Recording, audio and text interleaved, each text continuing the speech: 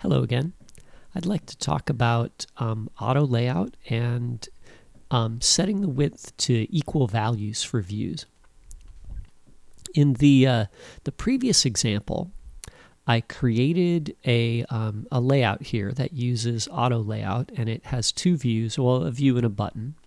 And the gray view, was set to expand to kind of fill the container, right? It sticks to the top and the edges, and then the distance here between the button and the view is fixed. So when we rotate the view, the size of the gray box changes so that it's always, the height to reach down here and meet this button at the top edge, right? So that works pretty good, and that works great for a single view in here. But what if you had two elements and you wanted them to sit side by side, and so when you rotated, you wanted them to fill the area here? So let's give that a try. So the first thing I'm going to do is, since I'm starting with this example, I'm going to delete the constraints there, so we don't have any constraints anymore, right? And you could start from scratch again too, with a brand new, with a brand new view here, and then just drag some new objects in. So now you can see over on this side, when I rotate the view, there's no layout. So, this box over here is still the same size. It extends down off the bottom of the screen, and the button is somewhere down here. So what I'm going to do next is I'm going to select the gray view and change the size, make it about about this big, and I'm going to close the assistant editor and open up the sidebar here. And what I want to do is I'm going to grab another view. So here's another UI view here, and I'll drag that into my view, and we can have one view inside another, right? And then I'll give this view a color so we can keep track of it. So I'll make this one a light gray. And maybe I'll move these down a little bit so they're below the status bar here. And I'll resize them a little bit there. And there we go. So there's my two views. They're side by side. And what I'd like to do is I'd like these to always have the same height, but always stick to the left and right edge, and always keep this distance between the two. Okay, so that means that when we get into the landscape view, then they're going to need to stretch to fill the area here. Okay, because this one will have to stick to this edge, and then they'll have to stretch to keep this distance between them. Okay, so let's get started. So the first thing I'll do is I'll start with the dark gray view. And I'll go to the pin menu, and what I want to do is I want to pin the top edge to a constant distance from the top. And this says 8 pixels, but I think it's really just 8 pixels to the top of the margin that's set. And you can't see it, but there's an invisible guide there that is the top layout guide, right? And I'm going to pin the, so I'm going to click on the little bar here so you can see that turns red. And then I'm going to click the bar here on the left side and pin the left edge to the left margin. Okay, it says -16 because there's a 16 pixel margin that comes in, and we're going to stick all the way to the edge. So, it goes 16 pixels past that. Okay, and like I said, I wanted to keep a constant height. I don't want the height to change. So I'm going to check the box here for height, and I'll add the 3 constraints. Okay, and auto layout shows an orange and a red outline there, and a little orange kind of bar there, and it's kind of telling me that this is not enough information to lay out this view, and that's okay for now. We'll fix it in a moment, right?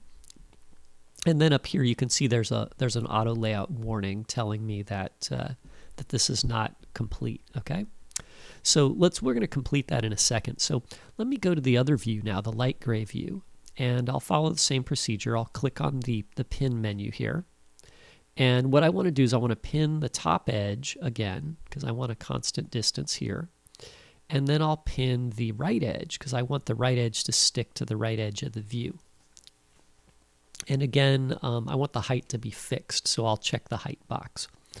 and then I'll add 3 constraints. And so now, both of these views are incomplete. And if I click on this, you can see it's giving me 2 warnings here. The first one for that view and the second one for the other view. And then there's a couple other warnings there. So how do we fix these? So the first thing I want to do is I want these guys to be flexible in their height, right? I mean in their width, but I want the width to change because, when we're in landscape view here, they're going to have to be wider, and when we're in portrait, they're going to have to be narrower, right? So in order for them to change their width, we kind of have to define like how the widths are going to be calculated, right? So what I'm going to do is I'm going to use a new feature here that we haven't talked about yet, and it's called equal widths. So what I'm going to do is I'm going to hold the control key and drag from the gray view to the gray view, right? From one view to the other. And on the menu here, I'm going to choose equal widths. Okay, so that says that these two have to have an equal width. Okay, they have to be the same value. And what I want to do is for the second view, the light gray view, I want that one to have an equal width with the dark one, because right now the dark one has an equal width, right? Okay, and then I also want to set the spacing between them. So what I'm going to do is I'm going to drag from the dark gray one to the light gray one again, and choose horizontal spacing. Okay, and did that take there? Let me do that again. I think I missed the menu. Yeah, there we go. Now I see the equal spacing there. So now you can see on the menu here, or I mean in the preview, that I have these 2 boxes and they have the spacing there. Now auto layout kind of almost has enough information to lay it out, and it's kind of, actually it's kind of working there. It's still giving me this orange bar there, and there's sort of a warning here. It's not an error, but it's a warning. So what's that about? Well, when I drag the boxes here, I just drag them out there to an arbitrary size, and they're almost equal, but they're probably not exactly to the pixel, the same width, right?